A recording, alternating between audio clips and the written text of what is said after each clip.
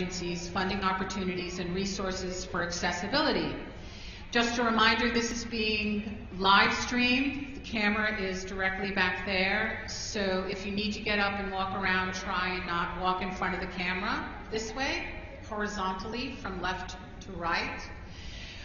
Today's presenters are Beth Bienvenu, Director of Office of Accessibility, the NEA, Lauren Tozzolino, Accessibility Specialist, the NEA, Amy Gabriel, Deputy Director for Administration, Pennsylvania Council on the Arts, Ann Mulgrave, Manager of Grants and Accessibility, Greater Pittsburgh Arts Council, and Allison Ballard, Director, Gestures Program, University of St. Francis. Just a reminder, they are going to leave time for questions and answers. If there are a couple of people who will volunteer to run the mic around, please don't ask your question before a mic comes to you. And last but not least, you will find small green sheets on your tables for evaluations for this session. The Kennedy Center would greatly appreciate your feedback. And it's all yours, Beth. Great, thank you so much, and thank you all for coming. This is a great group.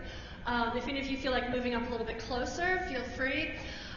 So, as she said, my name is Beth Bienvenu. I direct the Office of Accessibility at the National Endowment for the Arts. And I'm happy to have Lauren here to help me with the first start of the presentation, and then we'll bring up a few of our guest speakers. The goal of this session is to help you understand what is available for funding at the NEA and also at the state arts agencies. Can I get a show of hands that I'll describe? How many of you have received funding from the National Endowment for the Arts? Wow, quite a good number of people in the room have received funding from the NEA. How many of you have received funding from your state arts agency? Also a good number, a little fewer. And from your local arts council. That could be the city, the county, so fewer, but still a good number. So there is a lot of funding out there, some for accessibility-related work, disability-related work, and other projects. So we'll talk a bit about the opportunities and what you can do with those funds. The NEA is in its 50th year. We were founded almost 51 years ago to serve the country. And we have fact sheets that I'll be putting out on the table on what we've done for accessibility over the past years, and also we had an online policy dialogue on careers in the arts for people with disabilities. I talked about it at the Spotlight session earlier today, and we have some extra copies that I will put out. But first I'd like to invite my colleague Lauren up here to talk a bit about what we will be doing today.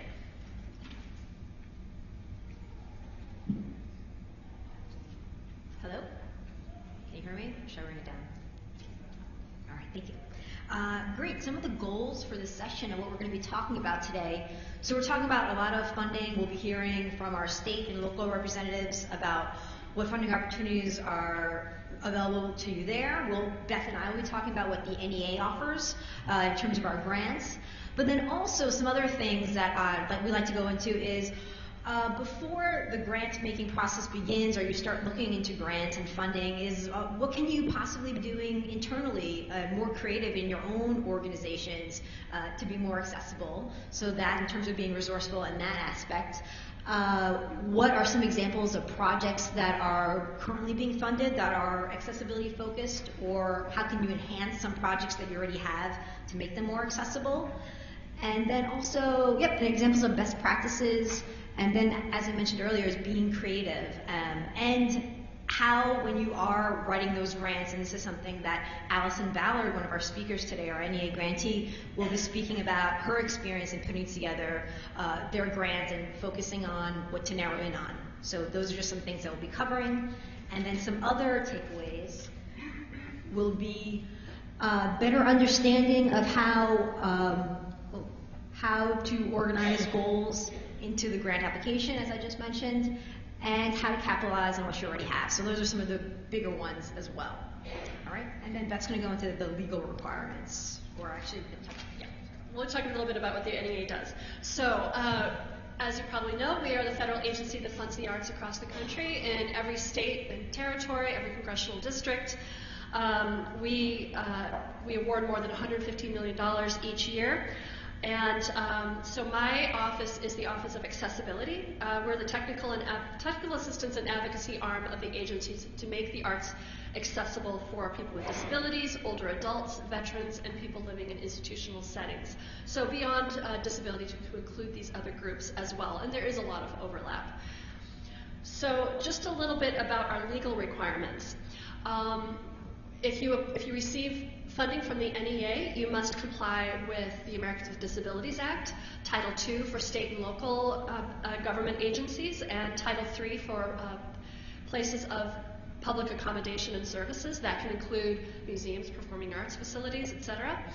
But in addition to that, there are additional requirements under Section 504 of the Rehabilitation Act, which prohibits discrimination on the basis of disability in programs conducted by federal agencies, such as what we do, our Jazz Masters, our National Heritage Awards, any of our programs, and then also those receiving federal financial assistance. So it's our grantees. So anything that you do with our money has to be done in an accessible way and in accessible facilities.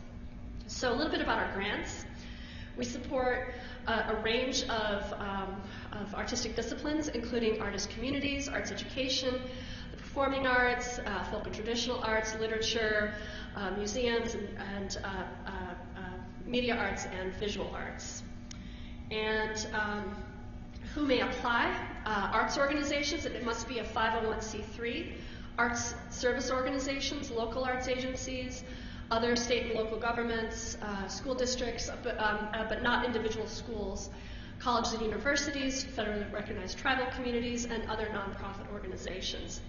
We do not fund general operating support, individual schools, facility construction. So that's one thing with a lot of federal agencies, we do not support capital improvements or construction. Or that also includes renovation for accessibility. We don't fund commercial or for-profits, creation of new organizations, academic degrees, re-granting, or projects that replace existing in-school instruction. But one thing to keep in mind is we do fund equipment purchase, so for audio description equipment, captioning equipment. We do fund accommodations, effective communication, and we recommend that you build that into your application budget. So that we do support the inclusion of sign language interpretation, captioning, and audio description. So you just have to make sure you account for that in your budget, and that goes a long way toward ensuring full accessibility. We have 4 main grants. Our Artworks grant, we have 2 deadlines per year. For all of these, the new guidelines will be coming out in December. We've already passed most of our deadlines for this year, so keep an eye out in December. We'll get our new guidelines. So Artworks is our main grant. It's between $10,000 and $100,000. So the deadlines will be probably in February and July. So check back about that. We do fund research, and we have usually 1 opportunity per year for that. Challenge America, I know many organizations have applied under that because it targets underserved populations, and there's a flat grant amount of $10,000 for that. And Our Town, which is our creative placemaking grant, which partners civic organizations with nonprofit arts organizations. So I will pass it back over to Lauren. We're going to go back and forth a little bit to talk a little bit about some of the grants that we have awarded in the field of accessibility and disability.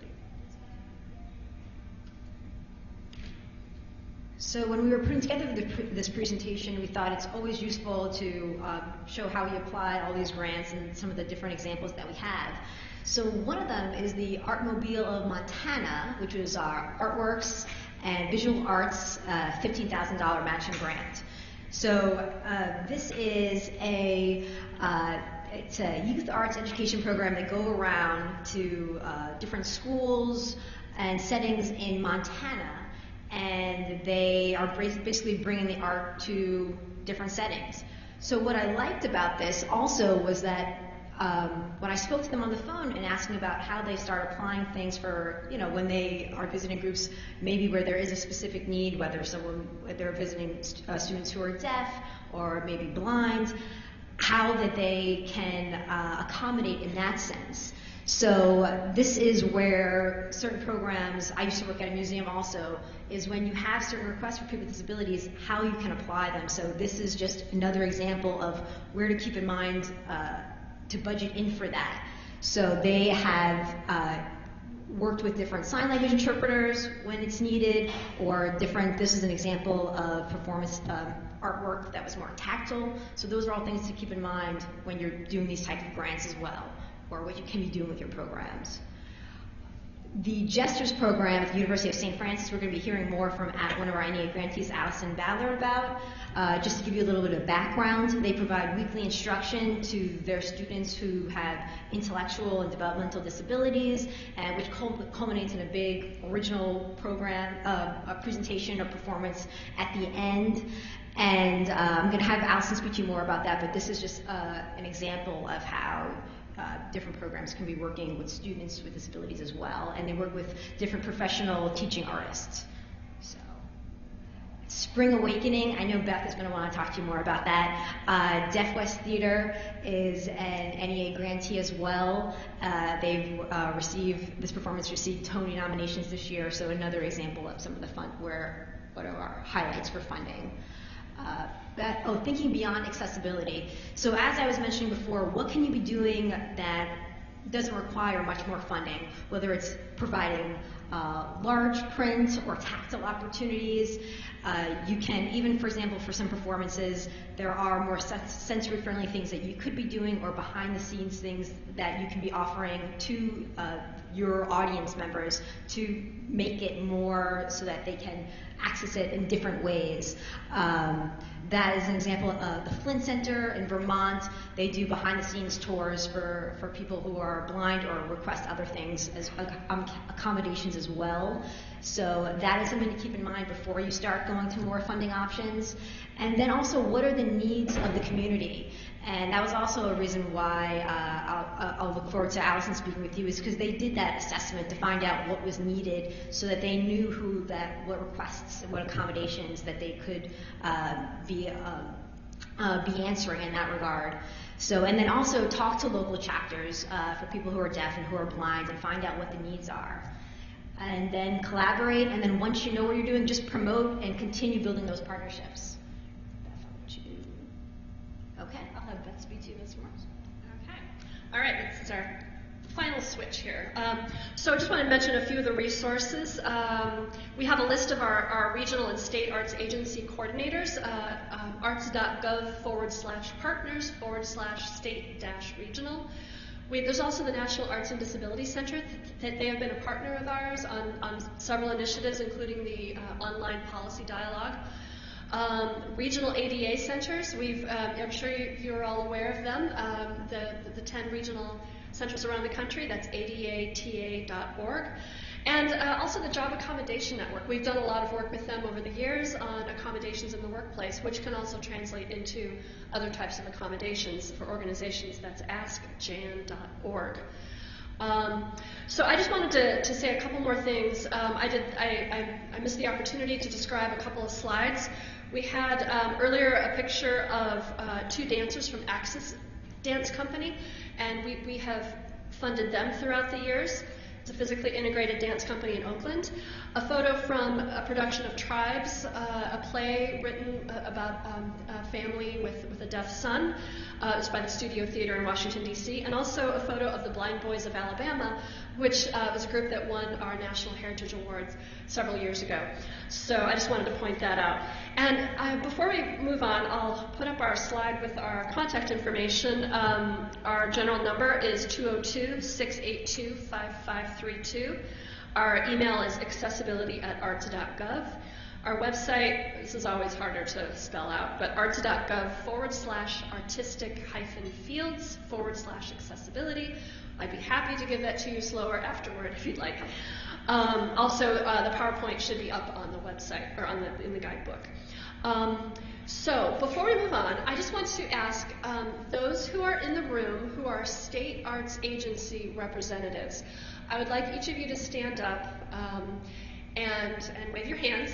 I'd like to introduce you just briefly so that if there's anyone else in the room from your state, you can reach out to them to ask questions about funding. You can do that at the end of today, or if you see them in at the conference. So if you wouldn't mind standing up, I think you're all.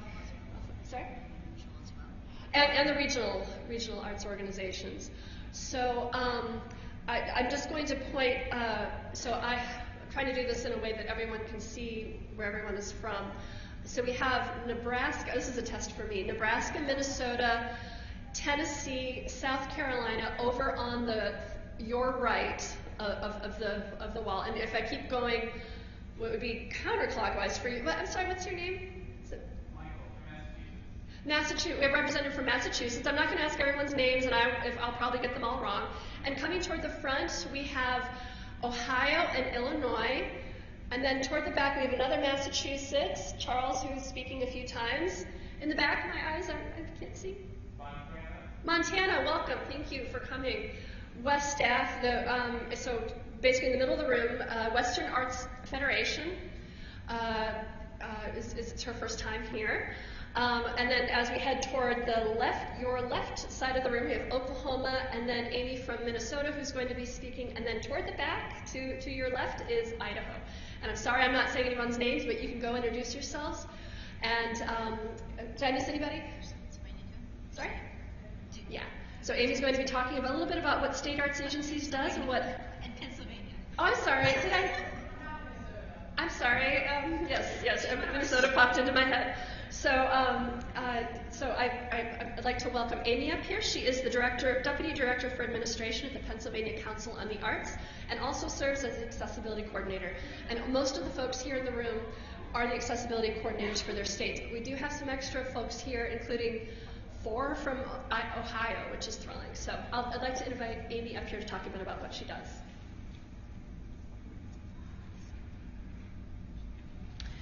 Thank you. I don't have any slides today, but I do have a lot of handouts that I will have up here at the table for you, especially if you are from Pennsylvania. So I have a couple questions before I start. So who in here either works for an arts organization or arts program in Pennsylvania or is an individual artist in Pennsylvania? Okay, great. All right. And out of that group, how many of you do not receive Pennsylvania Council on the Arts funding? Wow, so everybody who's here from Pennsylvania receives PCA funds. That's awesome. Wow. Well, I don't really need to say much. Yeah, you're welcome. Thank you. Well, we actually don't have a specific pool of funds for accessibility. We did at one point, and it was really a temporary program anyway, because we really felt like organizations needed to incorporate accessibility into their overall budgets and funding. Primarily, the funds that we do is general operating support. But just to let you know of the importance of accessibility in our agency, most of our programs have 3 criteria that they are reviewed, and questions are tailored to these 3 criteria. One is artistic quality, one is management, and the other one is access. So all of our grantees are reviewed based on those 3 criteria, and access specifically states demonstrated results in reaching underserved communities as the applicant defines it, evidence of provision of services or accommodations for people with disabilities. So not only do our applicants answer questions based on that criteria, we also review them, or our panels review them based on those 3 criteria. So it is a very important component of all of the applications that we receive and review at the PCA. Let's see. So by doing this, I think we encourage our applicants to include people with disabilities as audience members and artists by asking questions. We do have a couple of funding opportunities, which most of you already know about, but the one that you may or may not know about, that is professional development and consulting. And this program is now done through Citizens for the Arts in Pennsylvania. And this program can help you bring in consultants, and it's specifically stated in the guidelines to evaluate and plan to make facilities, programs, and staff accessible to people with disabilities. And any of our grantees that are already getting funds from the PCA, whether it's directly or through a partner, is eligible to apply for these funds. The other categories in that are peer-to-peer consultations. So if you are an organization that has a peer at another similar organization and you would like to go visit them and see their accessible programming, you can apply for funds to travel to that organization, even if it's not in Pennsylvania, to get some feedback and information from them. This program also provides travel to conferences like this one. So you can apply to the program up to $500 a person to attend conferences, arts conferences like this one or any others, but specifically today you could have applied to fund yourself to come here, at least a little bit. I realize that some of these have limitations. This program, Professional Development and Consulting, funds up to $2,000 for consultations, $500 per conferences, and then the last component of this is busing, which I think is pretty important to get audiences with disabilities to your events. Many times one of the barriers to participate in arts activities and events for people with disabilities is transportation. And you could apply to this program to fund accessible transportation up to $250. And again, any applicant can apply to this, any current grantee. The other area that we have is our arts and education program. The things for accessibility with this is if you are an artist at this conference, or an artist with a disability or not without a disability, you can become a rostered artist to go into any educational settings.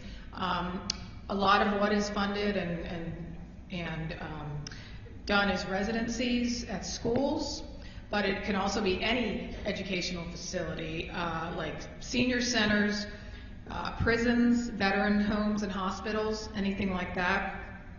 Also, as an arts organization, you can bring some of these rostered artists into your arts organization or facility for a residency, and maybe you want to work with them to start including people with disabilities into your programs that are not currently participating. And we have partners all across the state, and our arts and education partners do the rostering for us, and they make sure that any artist going into any kind of setting, whether it's a hospital, a senior center, a school, is not only trained to be in that kind of setting, but also is trained to work with the populations that they will be working with. So it's important for you to know that, because I know sometimes artists are just put in places and maybe not have experience with that population, and we make sure that happens. Let's see. And again, our arts and education program, you're also eligible, if you're a current grantee, you're also eligible to apply to this program for additional funding. And then I'm not going to get into the other programs because you guys are already grantees, so I don't need to talk about the other programs because you're already applying to them. So like I said, I have a lot of handouts on the things I talked about today. And one of the things one of my goals for this conference was to come here and start getting a more defined role and plan for accessibility in the arts for Pennsylvania. I've been doing this work for a long time, but between me leaving and coming back and a lot of changes in the field, there's really no defined role for the PCA. We do some wonderful projects that are kind of, we grab them as we can. We're doing some creative aging projects and some projects with veterans, but I am definitely open to talking to anybody about any ideas you have, whether the PCA should be a cheerleader or a resource, surveys, establishing peer networks. So I'm very open to that. And of course, realistic role for us too would be great. Because I see the great things that the Greater Pittsburgh Arts Council is doing, which we're going to hear from next, and I'm extremely proud and jealous of what Ann is doing in Pittsburgh. So I would love to hear any ideas you might have for the PCA's role in that. So thank you. Great, thank you so much, Amy. You guys have been a really good partner in this work, and I look forward to continuing to working with PCA and with all the states. Just as a reminder, 40% of the NEA's budget goes to the states, so it's kind of trickles our funding down, and then any of the funds that go down to an arts organization that comes from us through the state arts agency, the 504 requirements are triggered as well. So I rely on our network of accessibility coordinators in the states to help us with this. So thank you for talking a little bit about what you do, and feel free to reach out to your state arts agency if you're not in Pennsylvania to see types of programs that they have. So I'd like to invite Ann up here. The theme throughout this is funding programs that the NEA has funded, and we have worked with the Pittsburgh Arts Council to work on these issues. So I'd like to have Ann talk a little bit about what she does, and I'll switch her slides over.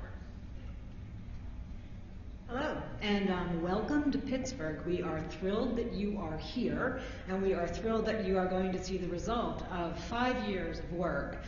In January of 2011, we at the Greater Pittsburgh Arts Council began a holistic initiative to increase access to the arts for people with disabilities. I'm going to take a moment to talk about a few of my slides.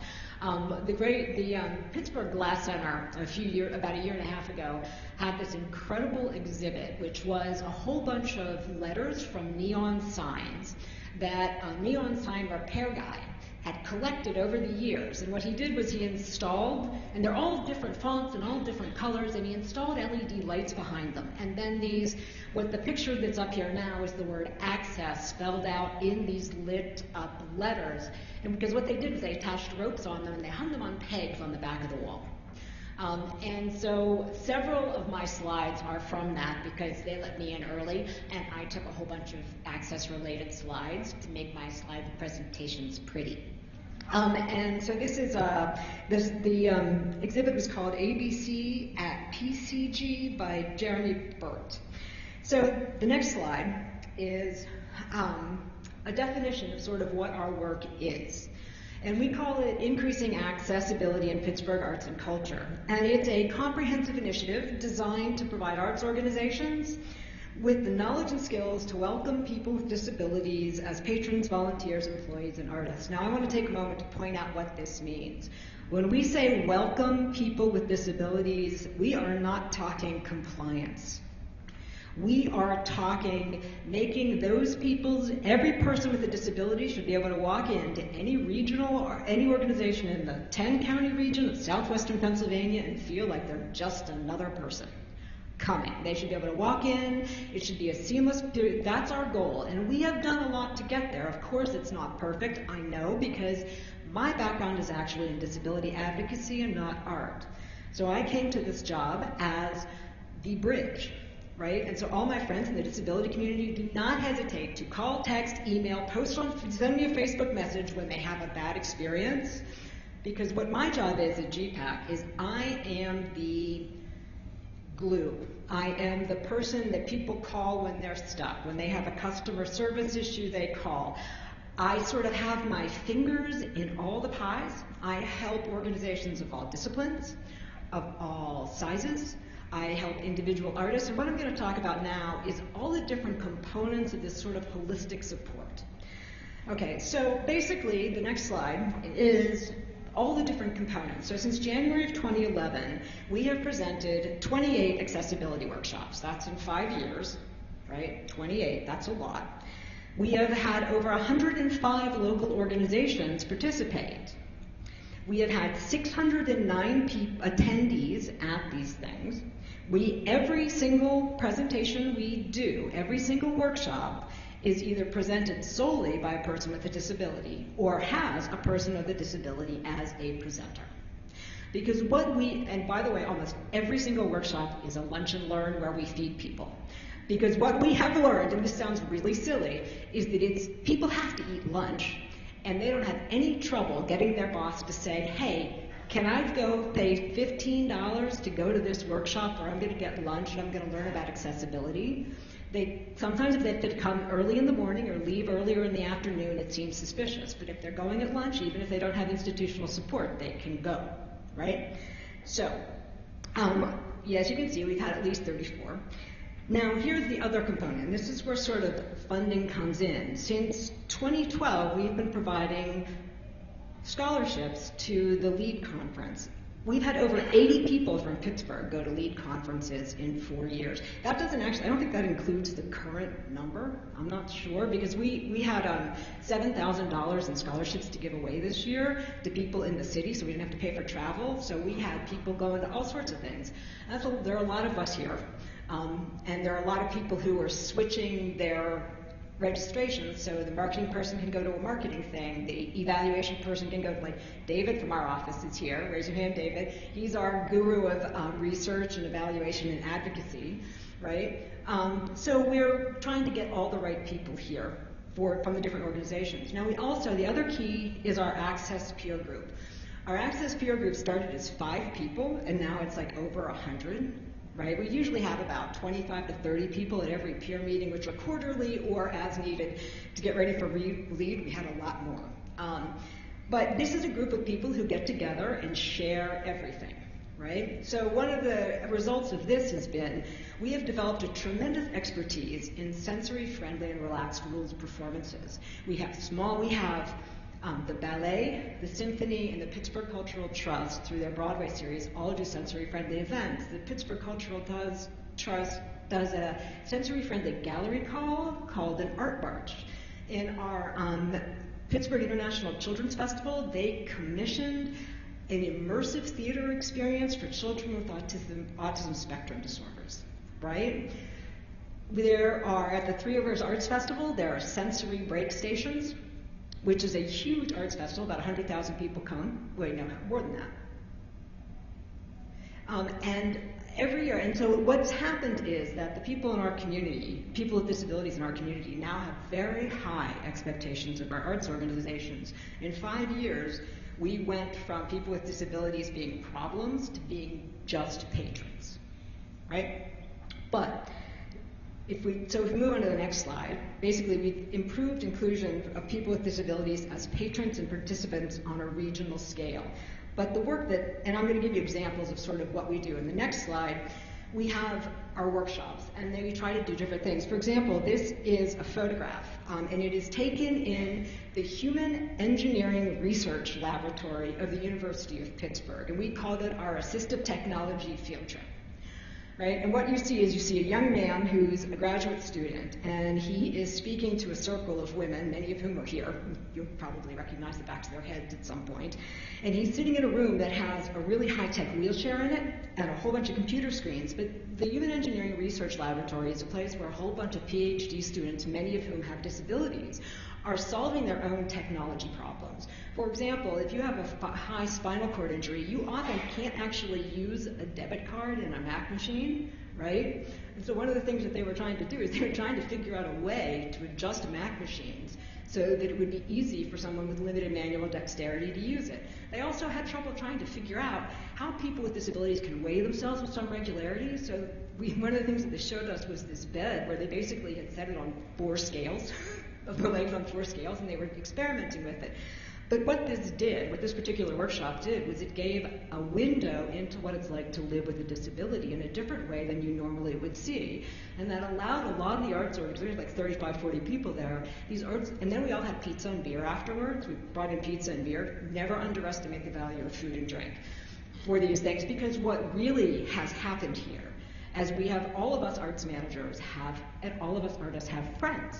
Our advisory committee is not an advisory committee anymore. They are our friends, right? Our friends come to these things. Our friends come to our parties at our homes. Our friends come to our events, right? And so there's a lot of, Brian would hate this. Brian used to be a costume designer, still is a costume designer. He lost his sight to a stroke a few years ago. He remembers the choreography of every musical he's ever seen, and he'll be sitting there going, that audio describer was terrible. She completely missed this part. And I'm like, how could you tell? He goes, I know this choreography, and she missed it. I'm like, I'll point it out. But these are our friends, right? And when they can communicate with you and know you listen, they do. All right, so that's an example of one of our field trips. The next slide is we have a very interesting funding opportunity. We call it the Access Micro Fund, because what we realized is if you get a person who's committed to accessibility at their organization, but the bosses don't get it, they can't find a way to actually offer programmatic accommodations easily. So this is a very small reimbursement for up to $500 for someone who wants to try audio description, ASL interpretation, or CART. So when you send these things out into the ether, you never know what you're going to get. So this particular one was a reimbursement that was given to a program called Start with Art. And Start with Art is a local artist. This funding is available to informal collaboratives, individual artists, arts organizations. You don't have to be a 501c3. So this young man, Matt Conboy is a former Iraqi veteran and a photographer, and he decided that his goal in life was to start every baby who's born in Allegheny County as an art collector. So he had some of the best artists in our region take one photograph, and he prints it off, and every baby born at the biggest hospitals in our state goes home with one of these photographs. And they're stunning, as you can see, but Matt and I are friends, he was coming to our things, and it occurred to him one day, oh my God, if a baby's born without sight, what is this going to do? So he hired a local writer to audio describe every photograph, and he posts podcasts on their website, right?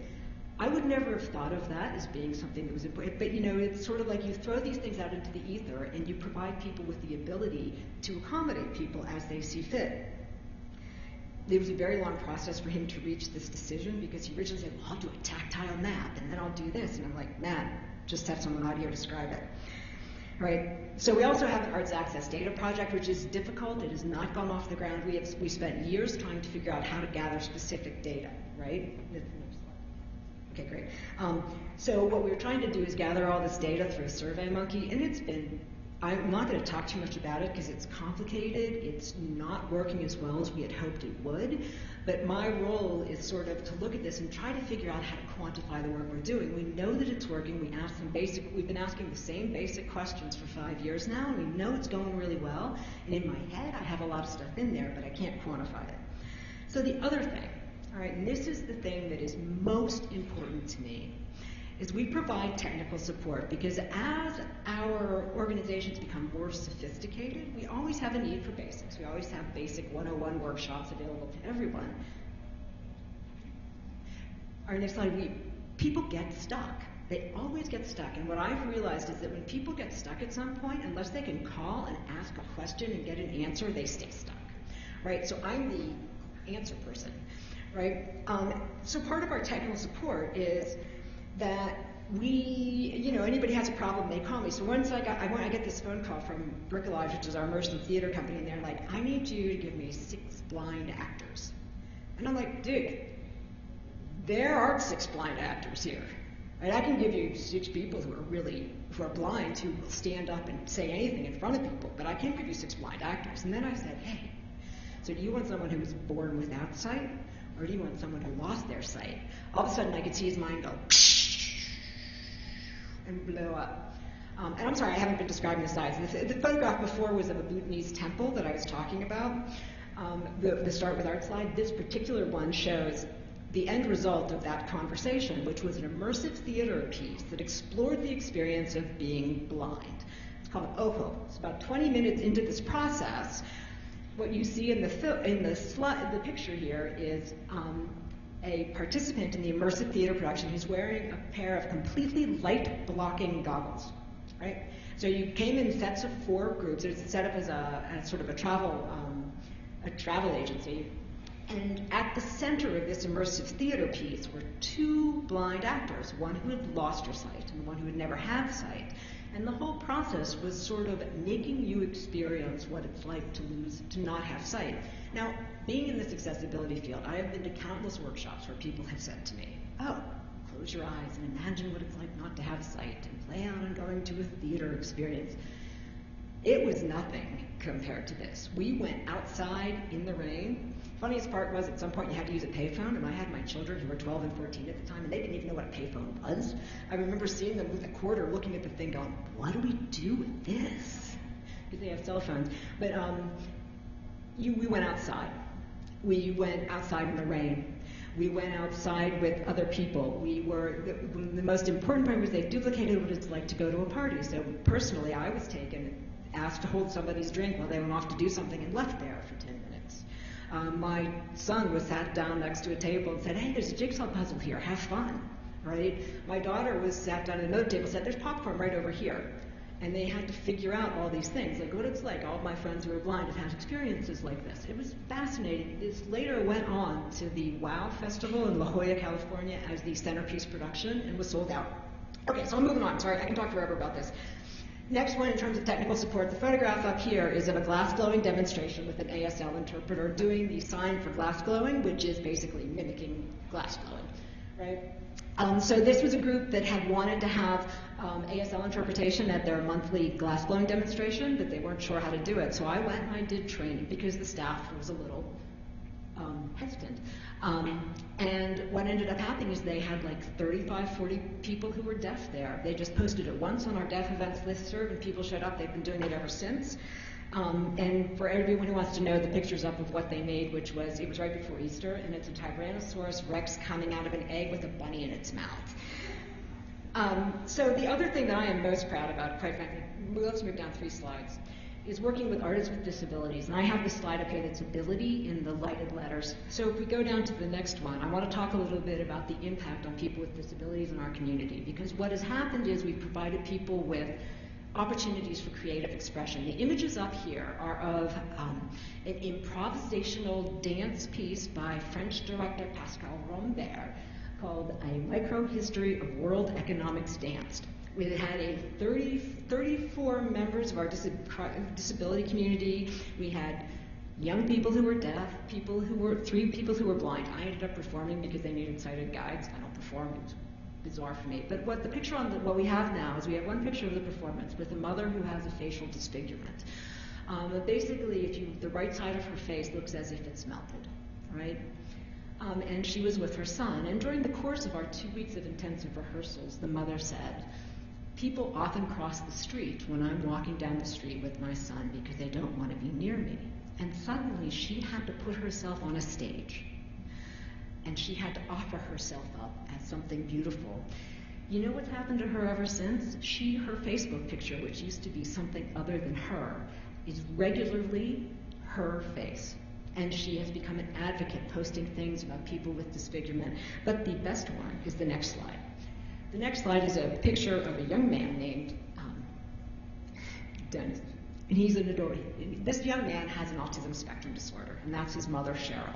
And that was on the very first day when they had a photographer take portraits. And what the pictures are, there are 2 pictures. First, this is my favorite young man sitting there looking absolutely terrified. His hands are on his knees, his facial expression is blank. His mother has her arm around him and is kissing him on the cheek. In the picture right next to it, she literally has her fingers on the side of his mouth, pushing his mouth up into a smile. Right? That was at the beginning, day one. If you look at the next slide, here he is performing. And he is performing on this stage with 50 other people. We are all wearing street clothes. There's a person in a wheelchair next to him. And he is smiling from ear to ear. He is intense and he is focused. Now, I deliberately never spoke to him. I didn't want to stress him out. After our first performance, he ran up to me, looked at me in the face and said, "That was amazing! I had the best time! Oh my God, oh my God, oh my God." And I'm looking at him like, "You didn't say a word for 2 weeks. Where did this come from?" And here's the next picture, which is my favorite. He is sitting, he has his head on the shoulder of the director. He is smooshed into this picture with the cast. He didn't want anyone to touch him the first day. Ever since then, he has said to his mom, "When are we going to do it again? When are we going to do it again? When are we going to do it again?" Because he also got paid. We made sure that everybody got paid. He really wants another paycheck. But what I found is, can we get that one? This sign says art, right? What I have found is that art and the opportunity for creative expression for people with disabilities is the most powerful bit of advocacy we can do. People with disabilities, people don't want to hear what they have to say a lot of the times, and when they are given the opportunity for creative expression and get great feedback for it, they can put themselves on a stage being powerful and positive. It changes lives, right? We need to talk, we have to have more artists with disabilities on our stages. We have to have more people with disabilities and their voices being heard, because if we don't, they're always going to be in the shadows, right? So we have gotten every year a grant we've gotten money from the National Endowment for the Arts and a local foundation called FISA Foundation. That funds our workshops, it funds bringing in our speakers, it funds part of my salary, it funds all of our funding programs relating to disability as well. I am also the grant maker, and so I re-grant money for the Pennsylvania Council on the Arts. What I also do is I include people with disabilities on my grant panels. And it changes what we fund as well, because they stand up and say, "I'm sorry, but that's not accessible to me because I'm deaf. And why should I fund that? Because you're not doing what we need to do." So I encourage everyone in this room to serve on as many grant panels as you can and advocate for disability. So thank you. Sorry.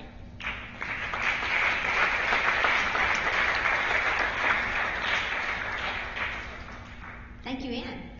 And then finally, I'd like to introduce Allison Ballard, who is the director of the Jesters Program, and we're going to put up that slide in the background to reference it, at University of St. Francis in Fort Wayne, Indiana. So I will allow her to speak about her experiences with the program and accessibility. Hello, I am Allison Ballard. My program is called the Jesters Program, and I want you to know I inherited that title. I find it somewhat offensive, and we're working on changing it. That's one of our goals this year. The Jesters Program is a performing arts group of people with intellectual and developmental disabilities. The program was founded in 1978, and I became the director in 2008. When I became the director, the first thing I did was just sort of assess what was happening. There were 35 people in the program at that time. They were ranged in age from teens to adults. And when I took the program on, it had its own unique history of how it operated and what it did.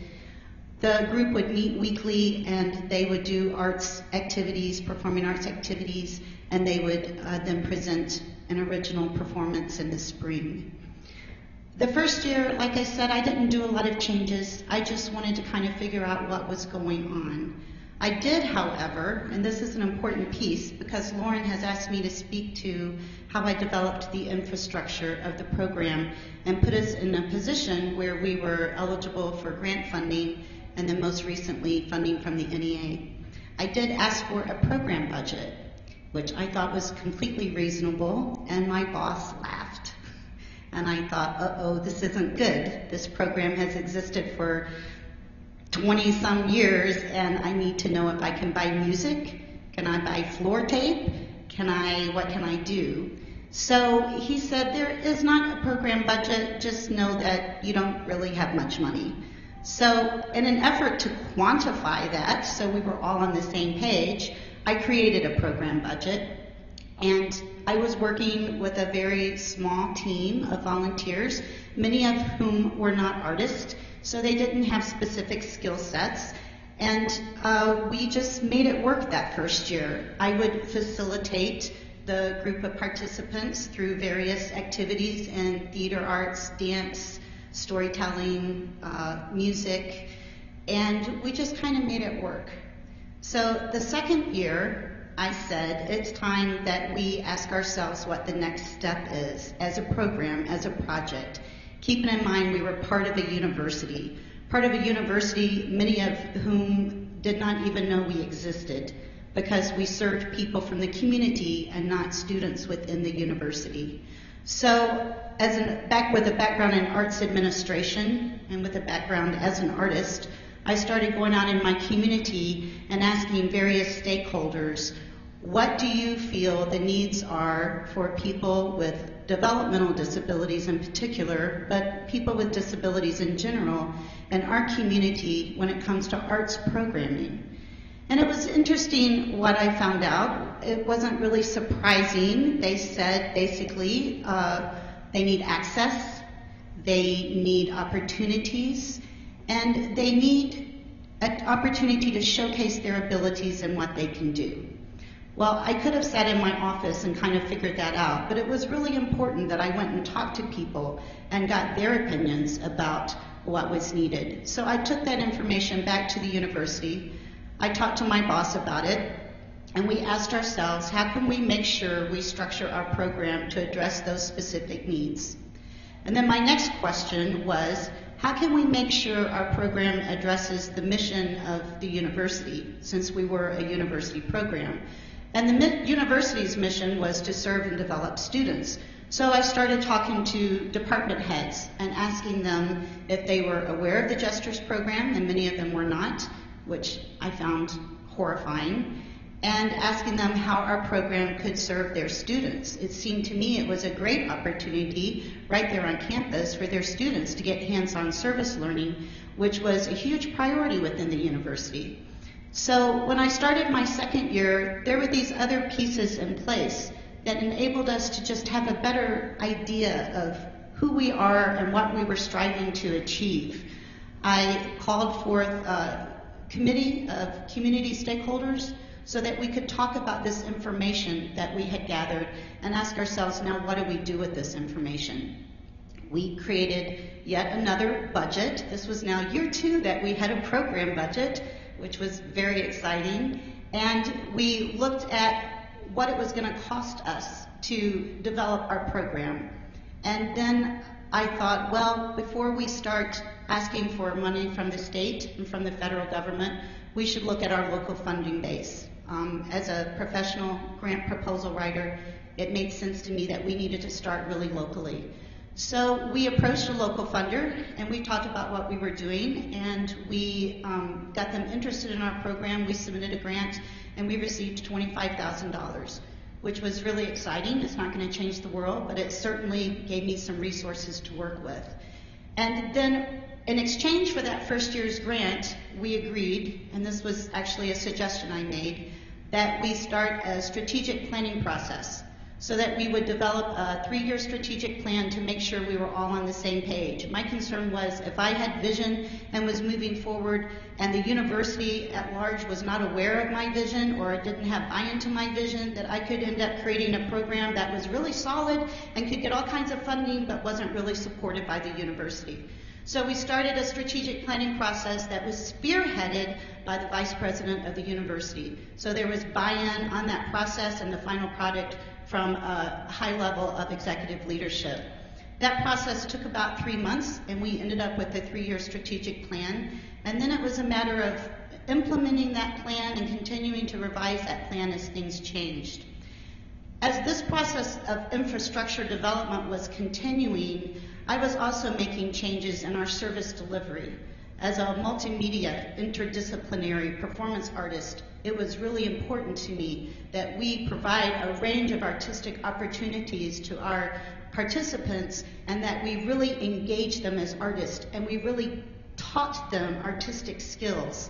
And so I started, now that I had a little bit of money, hiring a professional team of teaching artists instead of working with volunteers without specific skill sets. In the process, what happened was our participant population grew exponentially. And now, instead of working with 35 people, this past year, our program served 80 people. It has continued growing exponentially year to year. And we do that with no marketing. It's word of mouth because these services are so desired in our community. So as we continued growing, as we continued developing our artist team, I suddenly thought, what's going to happen when we're no longer here doing this? Who's going to be doing this work? And it became incredibly important to me that we engage our student body and provide training opportunities to the student body that was right there at the university. So we now pay students to assist our professional teaching artists, and every service delivery hour is a training hour. And that has become incredibly important. With the money from the NEA, we are now also hiring people with intellectual and developmental disabilities to join those teams of professional teaching artists, student assistant, and now people with intellectual and developmental disabilities. So creating a really strong team and allowing our people to gain new skills in many different ways, not just in the arts. The other thing that became really important to me was that we continue building our capacity. 80 people is a lot of people. 80 people with developmental disabilities to serve over a 2 to 4 hour period on a Saturday morning is a lot of people to engage. And I'm not sure we can really accommodate too many more, although I refuse to tell them that they can't participate. So now training and replicability has become another important part of our program. And we are going to service providers outside of our immediate area, but within close geographic jurisdiction, and working with their staff teams to teach them to do this kind of programming so that we can ensure that the opportunities continue being available to other people with disabilities who cannot participate in our program. So I think that's it in a nutshell. And I'm just so pleased to have the opportunity to talk to you about the work. The only other thing I want to say is that I feel like as the director of this program, my primary job is to hold great vision, for what is possible for my participants, for what is possible for my team, and for what is possible for my community. And then I have to sell that vision, and I have to frame that vision in a way that makes it achievable. But I encourage you all to hold vision for whatever groups you're working with. Thank you.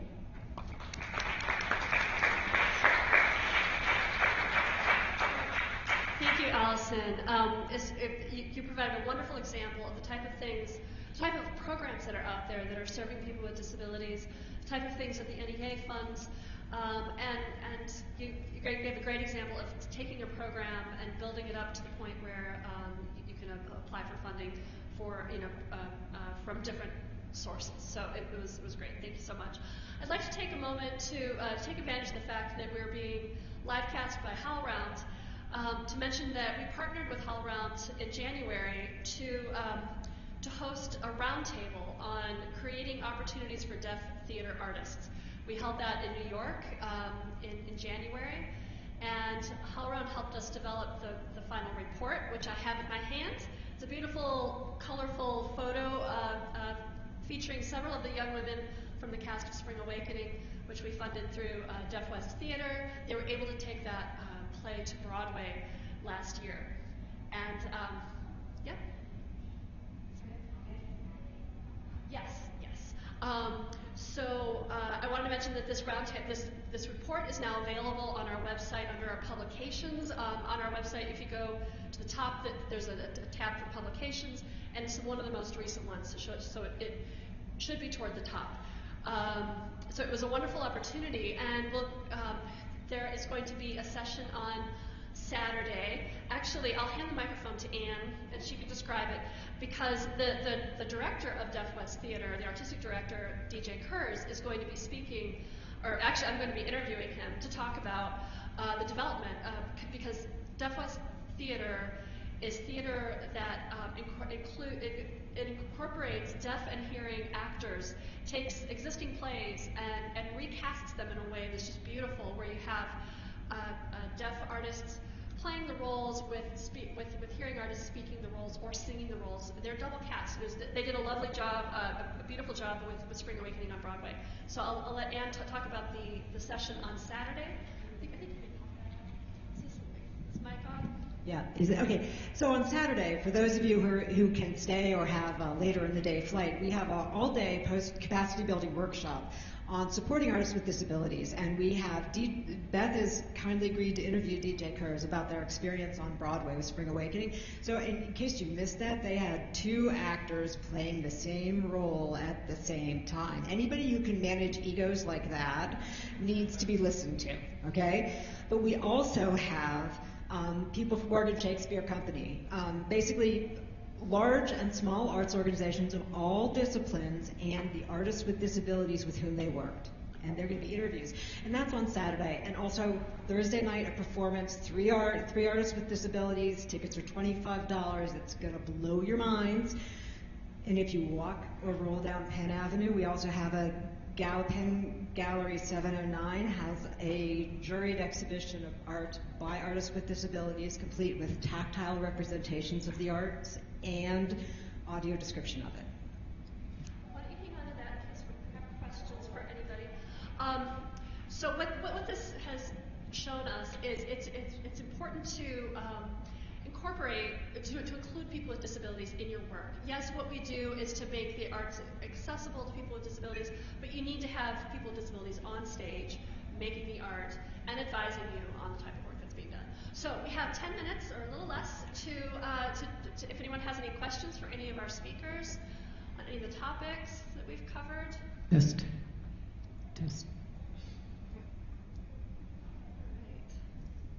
Any comments? Okay, we have someone over there.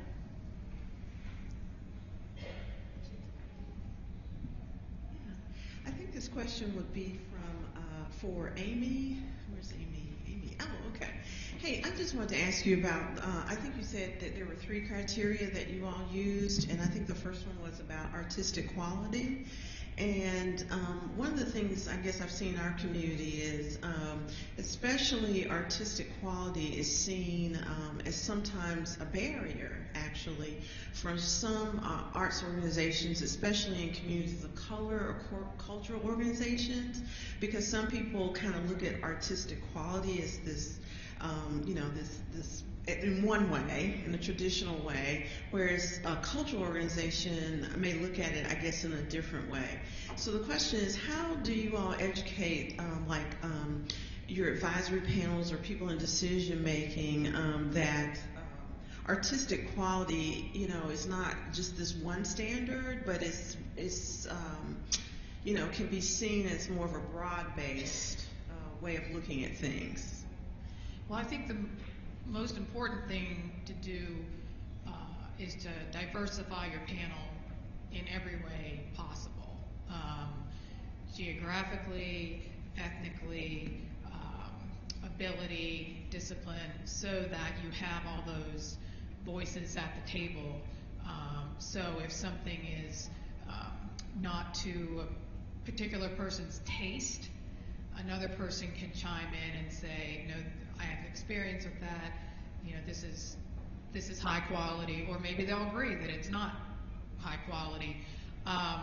We also always emphasize that it's not about taste, it's about the artistic product, and staff will oftentimes say that during panel meetings because we don't allow that to come into the discussion. And we also, that's why we have 3 different criteria. Somebody may do very well in artistic quality, but not so well in access. And that's access can be very broad in terms of education, disability, geography, anything like that. And, the other is the same. They could also do very good in access, and perhaps the artistic quality is not what is not as equitable as the access. So it kind of balances itself out too, and that's how we deal with it. And I'd just like to tack onto that with the NEA, we make sure that all of our panels have a high level of diversity.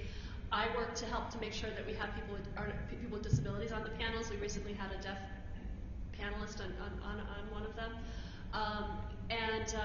We also, our criteria are artistic excellence and artistic merit.